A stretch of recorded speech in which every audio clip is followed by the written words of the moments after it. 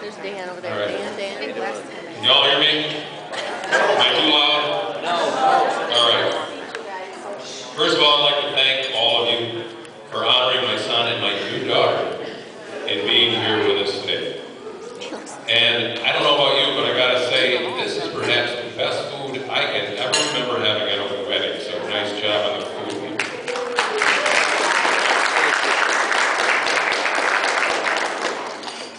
My name's Nichols. I'm Justin's dad. My wife Pam is right there. She's Justin's mom. Justin's mom? I haven't ever had to follow her county routine like she did there, but we've been married 27 years.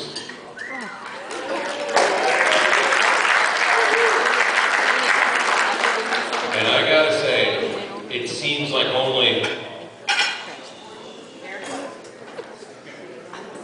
27 years ago. But actually, it's been good. Watching those pictures run by, which Ron, you did a great job, brought back a lot of memories. It's amazing how many things have happened in those 27 years. How many of you have been to marriage conferences? Not too many. Well, when Pam and I first got married, we made it a habit of going to marriage conferences right from the start. And if you want to be married, are married, want to stay married, whatever, it's a good thing to do. One of the things we learned right from the start was that you should be praying for the person that will marry your child someday. We did that. Can't say I did it every day, every week, every month, but there were numerous times where I clearly set aside and focused and prayed that God would send just the right person to marry one of my sons, or both, of course. So, you might imagine, when Justin said he was dating a girl, I immediately thought, well, never know what to expect. Would this be the one? When they announced their engagement, I had to get a little more serious. I'm not the kind of guy who needs a sign from God all the time, but in this case, I thought at least a confirmation would help. Now, I got to explain a little bit. Justin is perhaps one of the most finicky, picky eaters you've ever meet. He won't eat spaghetti unless you substitute the noodles for gummy worms.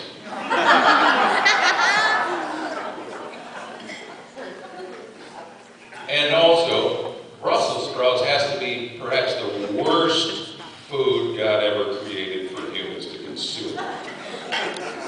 When I found out that Amber and her mom cooked Brussels sprouts, and that boy ate it, could not have been a better confirmation.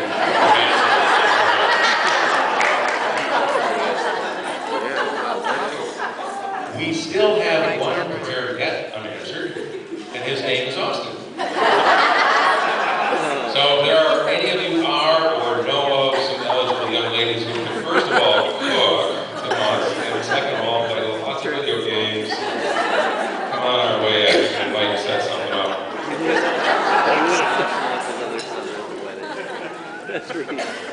There are some things I'm going to miss in the future. Every day when I come home, just about every day when I come home, I walk into the house and here's my son at the kitchen table, typing on his laptop computer, editing photos. He's a professional real estate photographer. My dad, 87 years old, right over in the corner there, was an outstanding photographer. I tried to be an outstanding photographer, but you know how talent skips a generation. Justin has taken what my dad was so good at and raised it to a far higher level. He can take the most mundane little shack and make it look like a palace. So if any of you have a house you want to sell, get your realtor to have him edit photos. Commercial. But that's not really the only thing I'm going to miss. I'm going to miss some of our strange humor. And I won't go into detail, but My sons and I have a peculiar sense of humor. We have a dog and a cat at home, and we all seem to know what those animals are thinking, so we try to speak for the animals, and sometimes they get carried away, and we use them as ventriloquist puppets. There's a few things I already miss. Justin had some really peculiar mannerisms growing up. He was a little bit stubborn then, too. Didn't want to walk or talk until later on. But he communicated in other ways. There were some things that I named these little mannerisms. One was called his jabby hand. He would sit at the table and just jab his hand. Bonk, bonk, bonk, bonk, bonk. Kind of like Schroeder on Charlie Brown's Christmas, where he plays the piano. Dun, dun, dun, dun, dun, dun. And he was bonk, bonk, bonk, bonk. It's like his fingers were made of steel. And that meant, I'm frustrated, I want something to do. When you got him happy, then he did a twirly hand. The little bonk bonk would start going twirling, just twirling all over. You get a little smirk on his face, like I'm happy now. And as soon as he wasn't happy, dunk, dunk, dunk, dunk, dunk. And then he had what I call the pointy hand. If it seemed like he wanted to redirect people's attention, he'd suddenly go. He did that for months. We never understood, we just thought he was trying to redirect our attention. Then one day outside, he pulled his little pointy finger, and I said, I happened to look. I said to my brother Randy, look up there. And then off in the distance was a dot so small, nothing, a satellite in space, and it was traveling along. Oh, we thought that was a freak occurrence. A couple days later, did the same thing, his little pointy hand. I draw a line with 2 points, and there's an itty bitty little hummingbird 3 miles out there.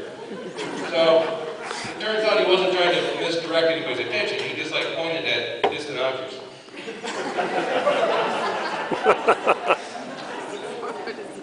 Then he had the wiggy butt.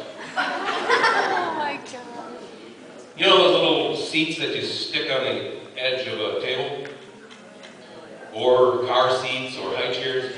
You set him down in there and you get this big smirk on his face and do this little wiggy thing with his butt cheeks. It was really comical. Now, when you'd set him down on the table and then go to get diapers or whatever you had to do at the time, what the heck? Darn kid just about wiggy butted himself off the table. So break him back up, set him back down, and what the heck? He kept doing that over and over. So finally, you get him in that little seat that hangs on the end there, and he wiggy butted himself right off the table. Now, you know how kids are when something happens like that? They sit there and wait, and if you laugh at them, they'll think it's funny, and if you go, oh, that's too bad, then they start crying. So we wondered where he went. We did hear the sound, the loud sound, and looked, oh, there he is. And Pam and I both looked and thought, this looks serious, but and before we could, he just went,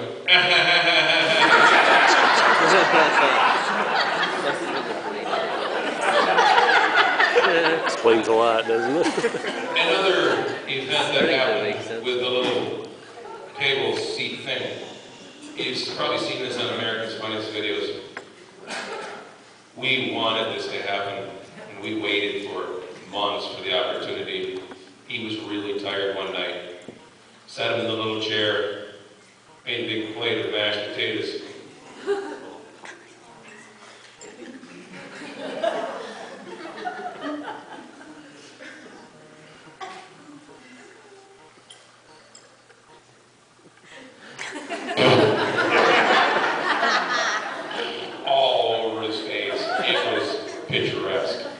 Just like you would expect to see. Now, my brothers taught me how to like bean dip. I don't know why, but I like bean dip. Now, if you are a bean dipper and you dip the big spoon in it and pull it out, it comes out kind of like an ice cream dop, thing, whatever. We're sitting at the table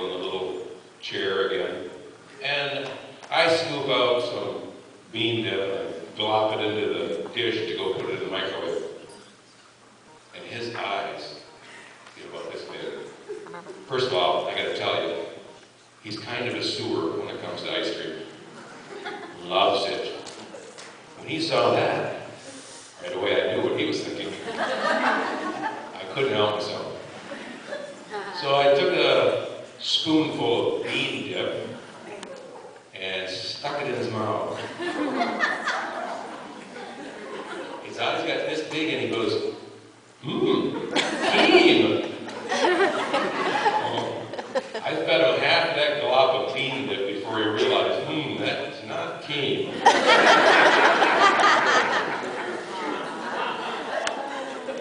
One of the cutest memories ever. Pam and I are in the grocery store. Justin's in the grocery cart.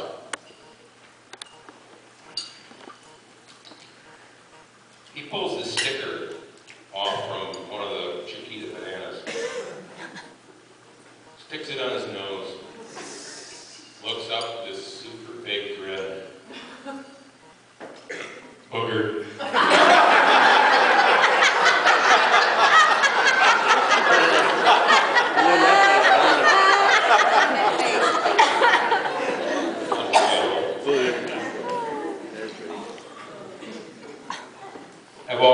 I've mentioned a number of times he's kind of stubborn.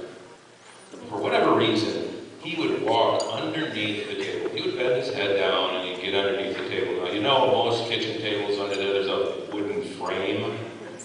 Well, he was just tall enough to get up above that wooden frame. And for the longest time, you'd hear donk, donk, donk. And after about 5 minutes, you'd hear him cry. He'd look under there. I said, Justin, why don't you bend over and walk out? So stubborn, he just kept walking around, donking his head.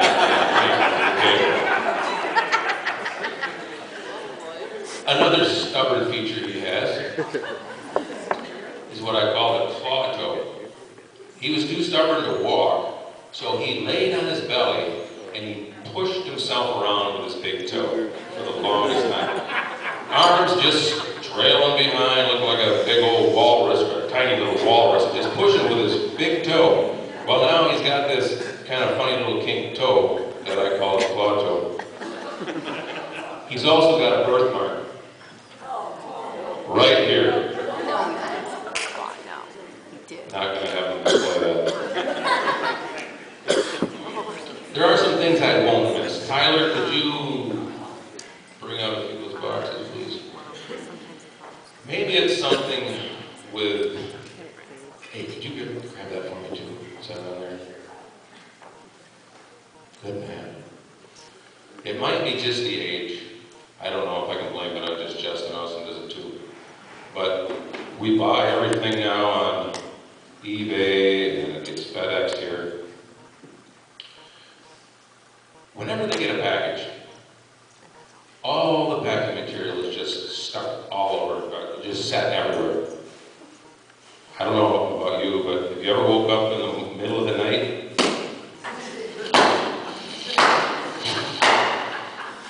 Walking on those, that's very unsettling. Could you bring the middle one yet? Now, there's some other habits. I'll get back to the packing material on this other one here. No, we're good. I wanted Justin to have some memorabilia to take home with him to his new house. This is an old dish of ice cream. I can't count how many of those I've seen sitting around the house. Not as many as me. Actually, this is vanilla, which I would say is the greatest flavor ever made, but he doesn't ever eat vanilla. He always has to have the fancy stuff, but you can see he's eating all the moose tracks out of that one. And he is also the cereal wizard. This is a very common sight, dried cereal. Now this is Lucky Charms, but all the charms have been taken out. And then, of course, the infamous spaghetti and gummy worms. Now, you're all aware that Justin and Amber love coffee. So I thought I'd leave a couple of coffee cups out too. And as you may have guessed, they like it really strong.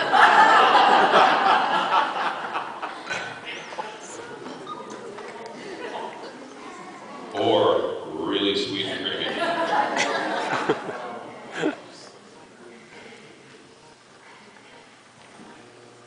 Now, getting back to the, okay, thank you.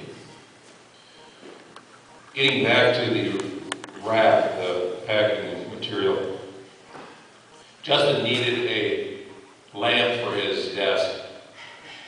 So here's a lampshade that's made out of bubble wrap.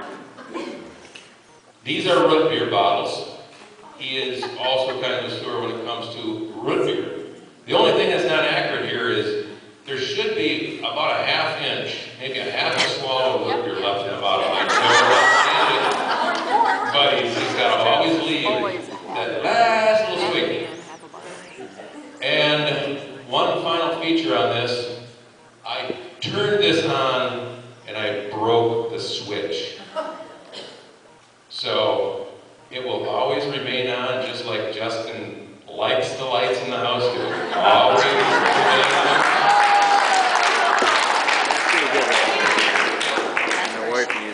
Now, Amber, here you go.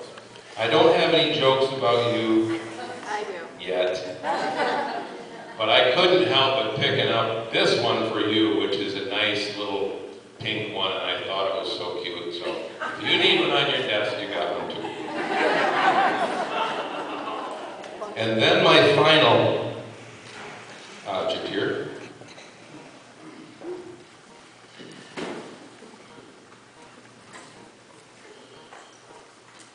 Justin is not real tidy with his laundry. And if you were to go in his room, you'd find quite a collection of it there. I thought when we were at their house, they didn't really have a very good footstool. So a while back, I just went into his house with a machete, and I just chopped a square chunk of it out for him. So.